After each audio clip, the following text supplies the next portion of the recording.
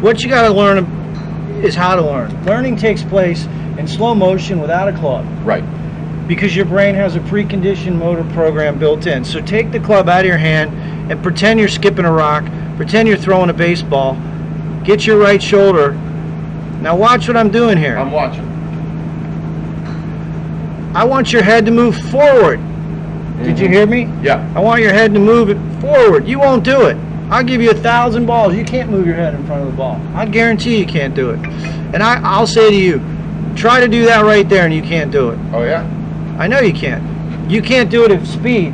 You can do it in half speed or maybe in practice, but not with a driver at full speed. Not right now. Maybe you can. If you did, it would be the first ever I've seen in 25 years. But what I want you to practice here is moving laterally with your hips, and then I want you to work on trunk rotation.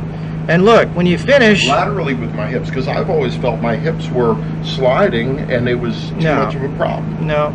You're going to move a little laterally. There's a little bump, but then the big move is with the chest, and it has to be a level rotation. It can't be a tilt. The problem with your game is your left shoulder goes up, your right shoulder goes down. Your right shoulder needs to stay up, and your left shoulder needs to stay level.